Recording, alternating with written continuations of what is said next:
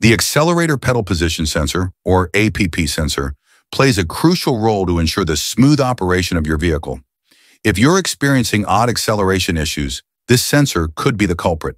In today's video, we are going to discuss the bad accelerator pedal position, sensor symptoms, causes, and even some DIY fixes to get you back on the road smoothly.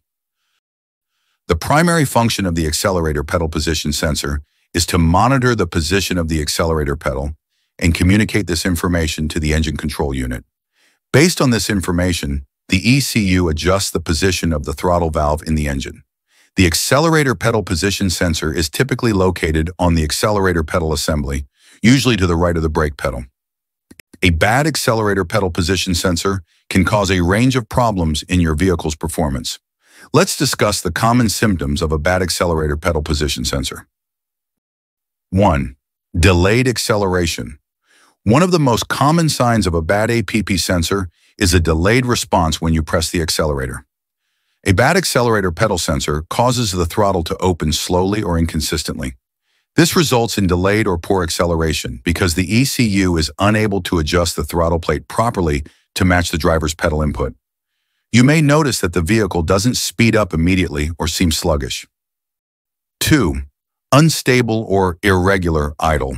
A malfunctioning accelerator pedal position sensor may send erratic signals to the ECU, causing the throttle plate to open and close unpredictably. This can lead to fluctuations in engine idle speed as the ECU struggles to maintain a stable air-fuel ratio. 3. Check engine light.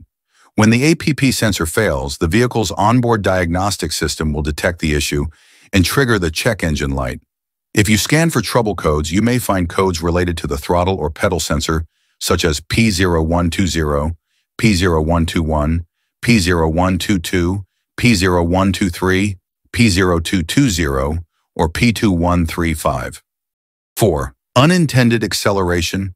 In some cases, a malfunctioning APP sensor can lead to unintended acceleration. The car may speed up unexpectedly, even if you haven't pressed the gas pedal harder than usual. This is because a bad sensor may send wrong signal to ECU, which can open the throttle more than needed. 5. Inability to accelerate. In more severe cases, a bad APP sensor may prevent the car from accelerating altogether. When the accelerator pedal position sensor fails completely or sends very weak signals, the ECU may not detect any throttle input. As a result, the vehicle won't respond to the driver's pressing of the accelerator pedal. 6. Limp Mode. Some vehicles will go into limp mode when they detect a problem with the APP sensor. In limp mode, the engine power is reduced, and the car will only be able to drive at low speeds to prevent further damage.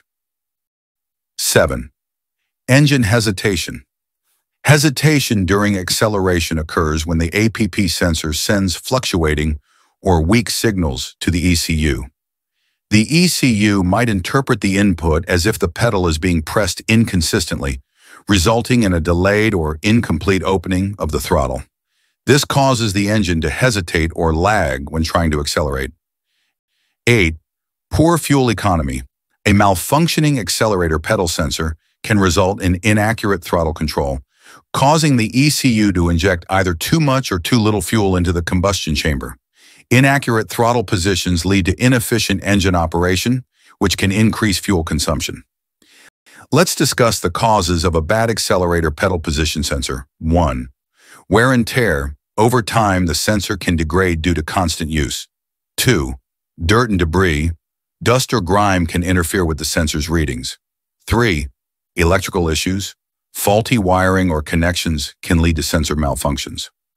4. Faulty calibration. Sometimes the sensor just needs recalibration.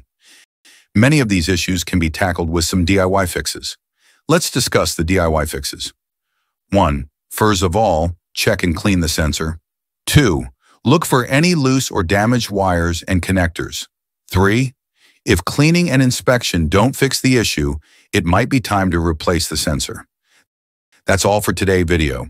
If you found this video helpful, give us a thumbs up and don't forget to subscribe for more car tips and tricks.